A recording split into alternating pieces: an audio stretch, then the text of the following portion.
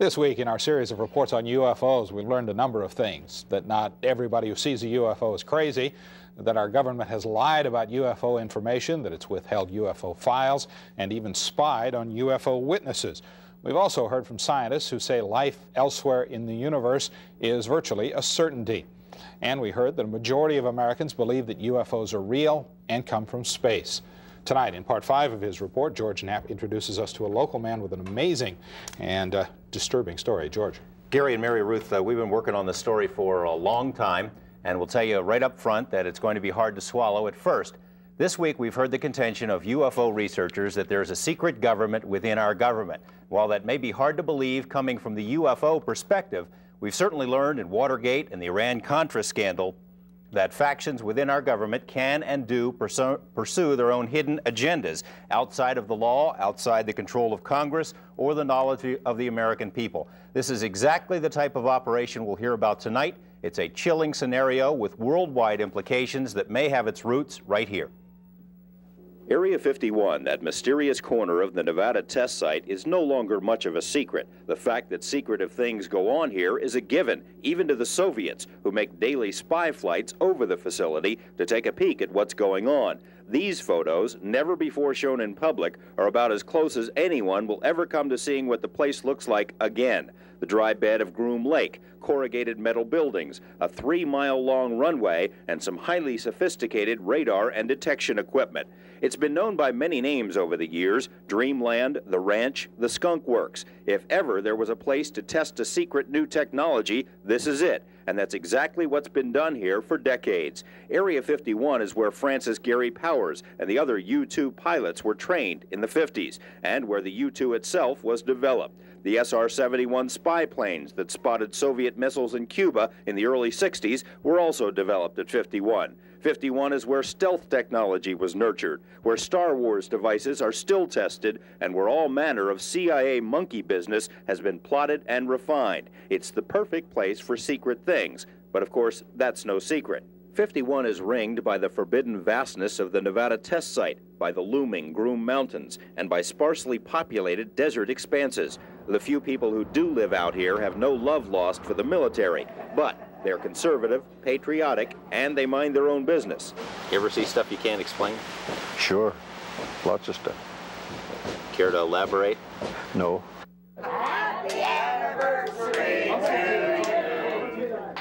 On any given night at the Rachel Bar and Grill, you might find 3 or 4 people who work at Area 51, there amid the flowing Budweisers and cowboy hats. You might find them, but they aren't going to talk to you, not about the things they've seen over the mountains. A steady trickle of curiosity seekers flows through here, strangers drawn by strange stories of lights in the night sky. Their questions also go unanswered. No one who's worked at Dreamland has ever publicly acknowledged what so many people have suspected for years, that alien technology is being tested in the Nevada desert. The speculation first surfaced in documents obtained by UFO researchers, documents about something called Project Aquarius. The documents, allegedly prepared for an organization called MJ-12, state that a program to fly recovered alien spacecraft was established in 1972 and is continuing in Nevada. The National Security Agency has confirmed it does have a Project Aquarius, but denies it has anything to do with flying saucers. NSA will not say what Project Aquarius is. Speculation was heightened in 1984 when the Air Force seized nearly 90,000 acres around Groom Lake. The action was, by most accounts, illegal. During congressional hearings about the land grab, Congressman John Seiberling grilled the military about the legal authority used in the action and was told the authority was at a much, much higher level than the Air Force. Seiberling asked what authority is higher than the laws of the United States. The Air Force official said he could respond, but only in a closed briefing. In 1987, when the Air Force sought to renew its stranglehold on the Groom Range, news articles once again mentioned the talk about alien spacecraft, and subsequent articles in national magazines quoted unnamed sources about things of alien origin flying in Nevada, things that would make filmmaker George Lucas drool. Despite the speculation, no one who knew Area 51 from the inside ever talked publicly about the saucer stories. Well, there's several, actually 9 flying saucers, flying discs, that are out there of extraterrestrial origin. The live interview with the shadowy Dennis drew international attention. Portions were broadcast by radio in 6 European countries and in a nationally televised TV special in Japan. Actually 9 flying saucers, flying discs.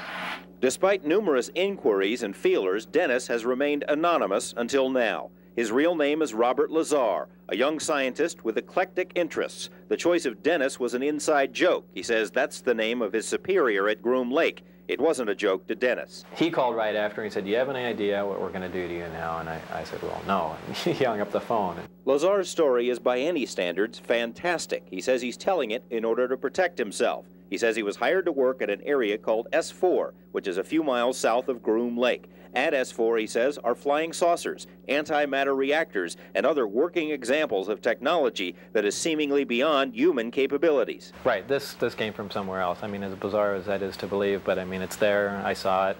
I know what the current state of the art is in physics, and it can't be done. Checking out Lazar's credentials proved to be a difficult task. He says he earned degrees in physics and electronics, but the schools we contacted say they've never heard of him.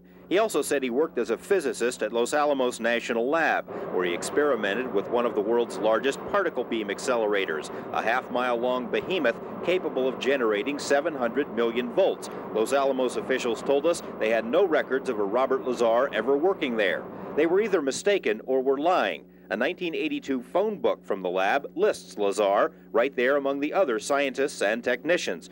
A 1982 clipping from the Los Alamos newspaper profiled Lazar and his interest in jet cars. It, too, mentioned his employment at the lab as a physicist. We called Los Alamos again. An exasperated official told us he still had no records on Lazar.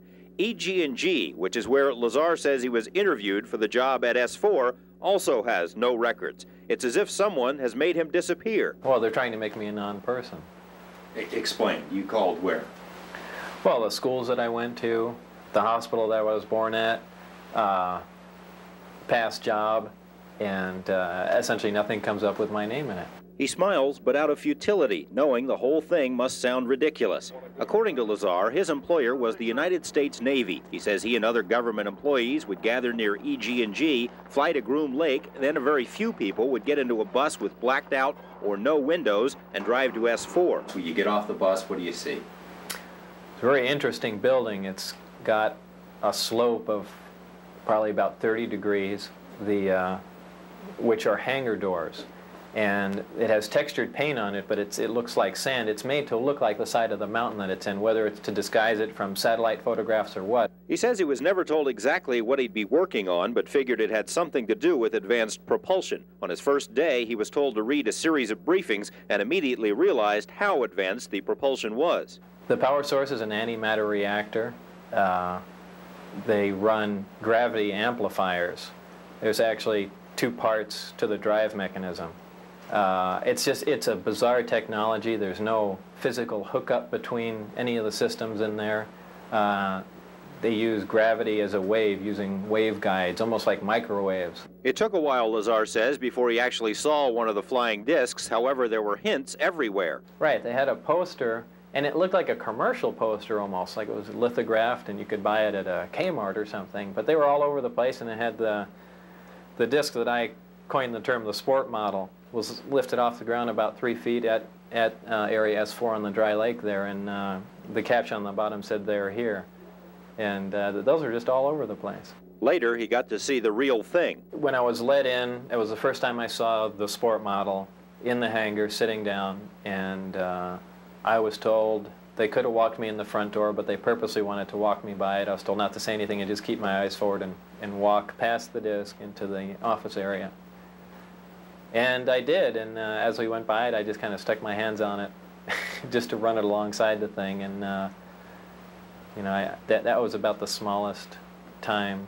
After that, I got to see it actually lift off the ground and operate. But you also, in between that, you saw more than one. Yeah. The hangars are all connected together, and there are large bay doors between each one. And there were 9 total that I saw, each one being different. Like they had the assortment pack.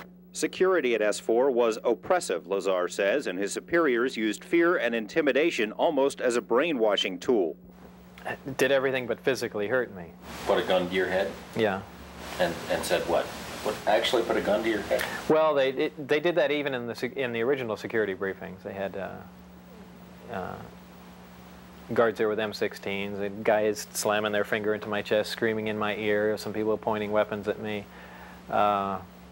Like I said, it's not a good place to work.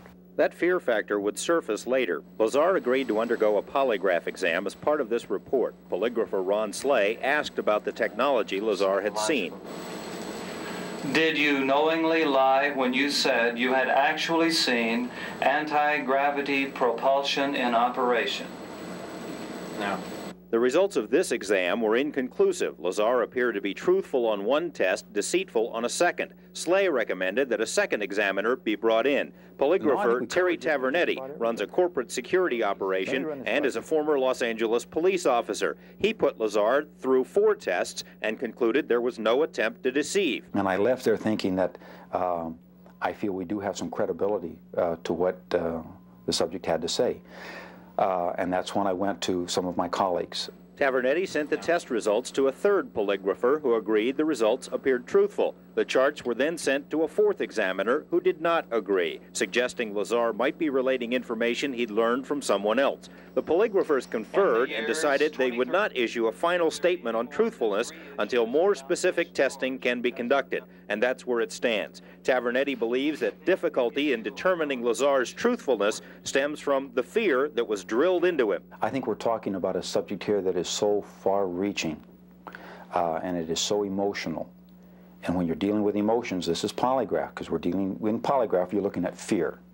The fear of getting caught telling a lie because something bad will happen to you if you do. Well, I am telling the truth. I've tried to prove that. What's going on up there could be the most important event in history. You're talking about contact, physical contact and proof from another system, another planet, another intelligence. That's got to be the biggest event in history, period. And it's real. And it's real and it's there.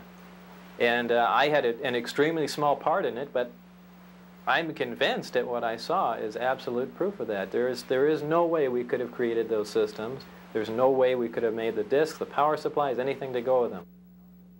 Lazar says he has no intention of going on any UFO lecture circuit. He's not looking to do any additional interviews. In fact, he wasn't too crazy about doing this one. He did it after certain unfavorable things started happening in his life, and he did it because he feels that whoever is running the show up at S4 is perpetrating a fraud on the American people and on the scientific community. We intend to have much more about this story, about the operation up there, on Monday and beyond. This is by no means the end of this series of reports. In fact, on Monday, including in our story there, support testimony from other people who say they have knowledge of the flying discs at the test site, and information from people who know Lazar very well and insist his story is true. If indeed they have these flying saucers, George, it seems like it would be really hard to keep it so secret. Well, yeah, it would seem that way, except for as Lazar asked his superiors up there, they say it's the easiest secret in the world to keep. It's leaked out many times before and nobody believes it. What's the Navy saying about all of this? Well, of course, the Navy is supposed to have been his employer, and we have put some fairly pointed questions to them. Of course, number one, it may not be the Navy at all. Information is so compartmentalized up there, no one is exactly sure who is in charge. We have put the questions to several Navy departments. The answers thus far have been unsatisfactory. We've applied for more information through the Freedom of Information Act, and that information will be revealed on Monday as well. You believe his story, don't you? Yeah, I do. Yeah, I've got to know him pretty well over the last couple of months, and I believe he's telling the truth. Fascinating stuff. Thanks, George. Paula Francis joins us next with Health Watch. Tonight she has some new information on Alzheimer's disease. The disease may be more common than many people think. She will report on the possible link between deodorants and Alzheimer's. Stick around.